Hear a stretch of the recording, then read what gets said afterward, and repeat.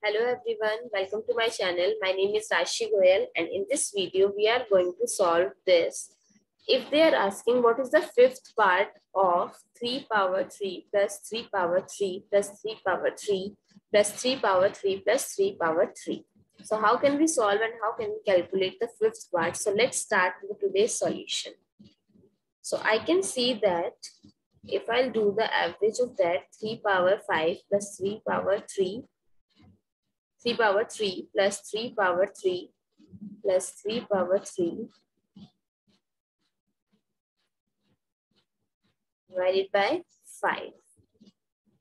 Because there are 5 digits, so and I can also write that the 3 power 3 is repeated as 5 times. So I can write it as 5 times of 3 power 3 over 5. So if I eliminate the 5 with 5,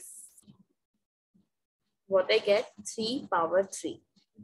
3 power 3 I can write as 3 times 3 times 3 and 3 times 3 times 3 is 27.